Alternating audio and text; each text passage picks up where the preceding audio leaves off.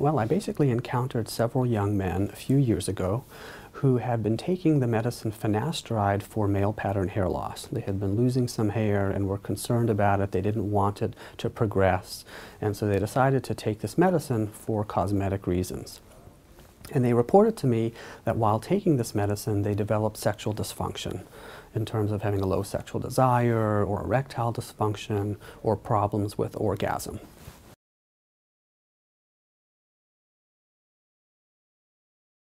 Well, out of the 71 men that I spoke to, the sexual dysfunction ranged from about 70% with problems with orgasm all the way up to 94% with low sexual desire. And it turns out that almost all of these men had multiple sexual function problems. So not just the sexual desire, but they also had the arousal difficulties, erectile function, and orgasm problems.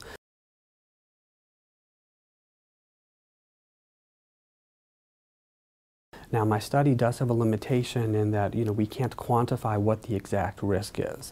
I can't tell a man whether you have a 1 in 100 chance or a 1 in 1,000 chance of developing persistent sexual dysfunction, but it's pretty clear that there is a relationship here.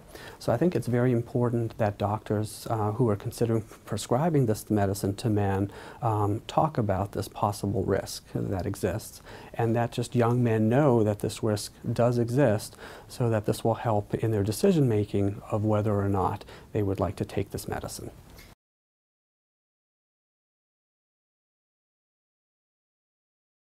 But it's been very frustrating for a lot of these young men because they've sought care with medical professionals who have looked at the literature and have not noticed that there is the persistent sexual dysfunction.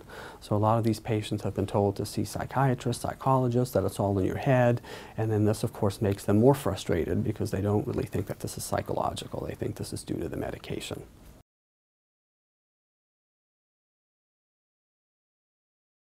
But I would estimate, hundreds of thousands of men worldwide, just given that the fact that male pattern hair loss is a very common phenomenon, and a lot of people are taking medicines that, want to help with their physical appearance.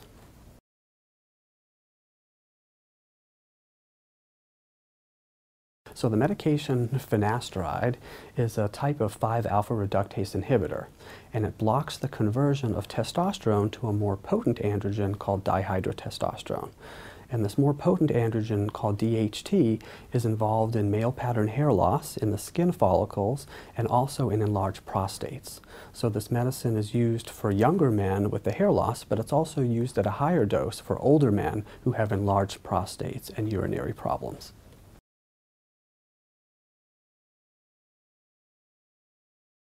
Well, it actually seems quite variable. So I've had some people report the persistent sexual dysfunction only after using the medicine for less than a week, and I've had other men who have used the medication for over 10 years. And likewise, the duration has been vast. So we have about 20% of patients who I interviewed had had persistent sexual dysfunction for over 5 years, which really makes you wonder, is the persistent sexual dysfunction possibly permanent?